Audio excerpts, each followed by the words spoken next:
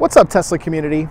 So I am here today to do a test, and that's to find out how long it takes to charge a Tesla Model S. So for the first part of the test, I'm going to charge at a V3 Supercharger. My current state of charge is 10%, and I'm going to charge it all the way up to 80.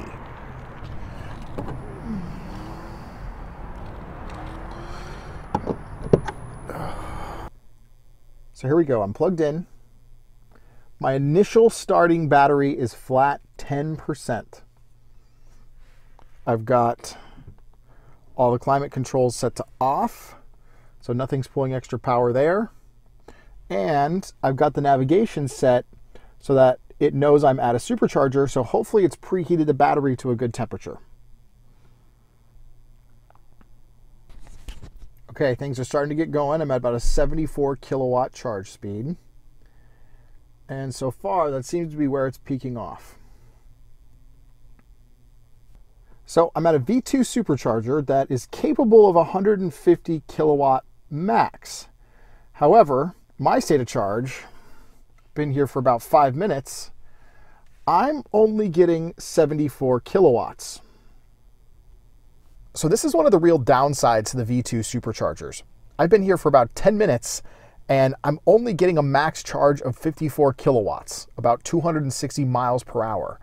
And although the supercharging station can support up to 150, the 150 is split between two stations. So the reason I'm only getting 74 kilowatts is the other 76 kilowatts is going to the Model 3 that's sitting right next to me.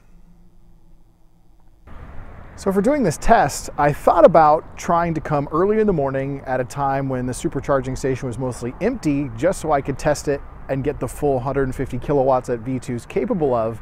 But then I realized that for most Tesla owners, when they're going to charge, they're not using the superchargers when they're alone.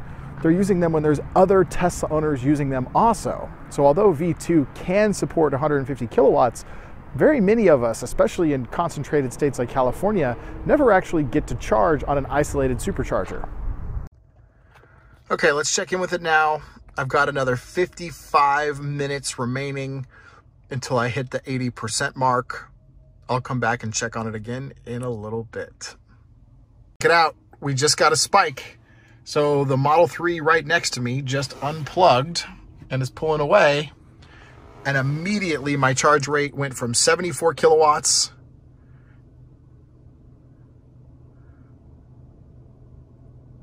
up to, wow, look at that, 129.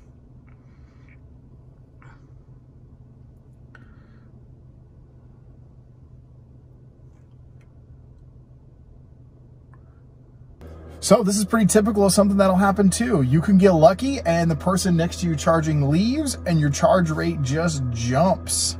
So I'm getting a good charge rate now. I'm currently at 115 kilowatts at about 44% battery. I'm gonna stay tracking this, watch as the percentage starts to fall off and see how long it takes me now to get all the way to 80%.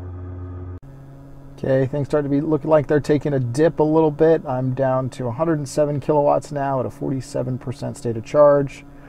My time remaining though still says 40 minutes. All right, here we are. We're at 70% battery, 20% remaining to get to 80%, currently clocking in at 48 kilowatts. So as requested, I've kept the climate control, Sentry mode, everything off for this test. And I gotta say, it is getting hot in here. All right, 75% now. It says 20 minutes remaining, charging at 40 kilowatts. Now this is interesting. This looks like a lot more than 4% battery for my current percentage to hitting 80. So I'm gonna be interested to see how much that thing moves. Okay, so I figured out what's going on. So it looks like the trip marker on the Model S 100 kilowatt Raven Performance is actually not 80%, it's 90%. So for the trip marker to be 80%, I'd have to drag it about down here.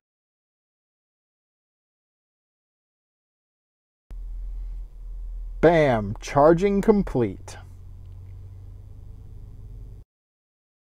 So it took 57 minutes and 21 seconds for my Raven Model S to hit 80% battery starting from 10%. I didn't get the supercharger dedicated to myself the entire time, but that's also typical for most people's charging experience.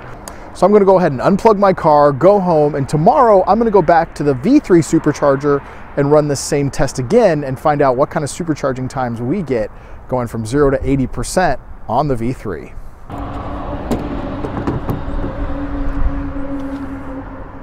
All right, check this out. So I'm on the way to the Tesla factory right now to do the second part of the supercharging test at the V3 Supercharger. And without even trying, I'm gonna arrive with exactly 10% battery.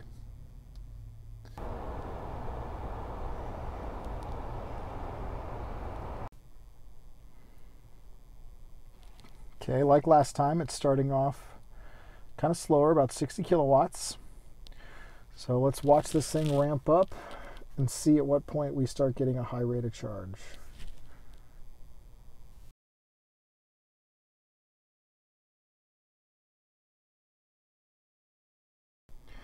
So it's been a pretty steady climb, 1 kilowatt at a time, up so far to 15%. So we're now at about 127 kilowatts and climbing.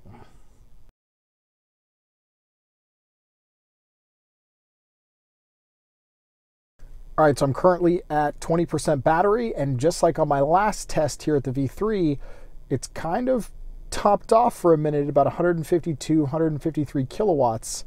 Let's see if this keeps picking up and starts increasing again, and if I get back to that 180. So this is a little disappointing. Last time here at V3, where at this point in the charge, I was really getting up high and starting to approach that 170, 180 mark. This time I'm already starting to decrease down from 150 back to 148 kilowatts, only at 25%. So I gotta say, this test really hasn't gone how I hoped. I was hoping to get to that peak charge rate in that 170, 180 range and see how things turn out from there. But it's not all a loss, and here's why. So charging at a V2 supercharger, like you saw in the first half of this video, I got stuck sharing my power with somebody else. I've had people on the left, right side of me the entire time I've been charging, and I've still been able to get up to 155 kilowatts, and that's because the V3 superchargers are dedicated. And that's really game-changing for Tesla, not just for us owners who can minimize our time off the road, but it allows Tesla to support twice as many cars through the same number of superchargers because they each spend less time charging. So the move to upgrading all these V2 superchargers to V3 is going to be really critical to Tesla's expansion, especially in highly densely populated areas where they sell a lot of Teslas. So I've currently been charging for 24 minutes. I've gained 44 kilowatts and I'm at 56% state of charge, charging at 71 kilowatt and 250 mile per hour charge rate. Okay, we're at the 36-minute mark, hit 70% state of charge, currently charging at 55 kilowatts, and it says another 9 minutes to go.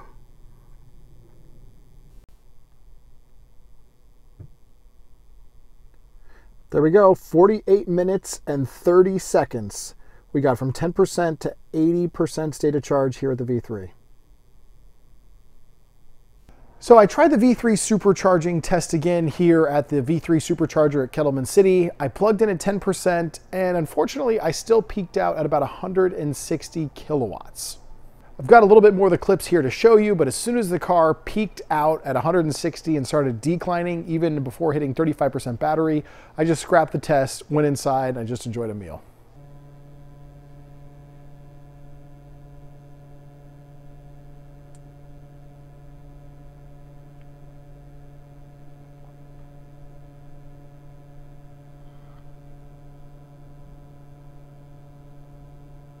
So my final thoughts, after doing 2 back-to-back tests at different locations and different days on the V3 Supercharger, it's clear that the Model S really can't charge at the 200 kilowatts yet that's possible.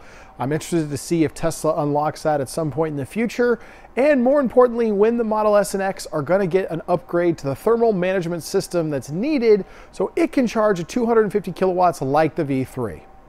Hey guys, if you enjoyed this video, I would appreciate it if you would subscribe, turn on notifications, and if you like this video, give it a thumbs up.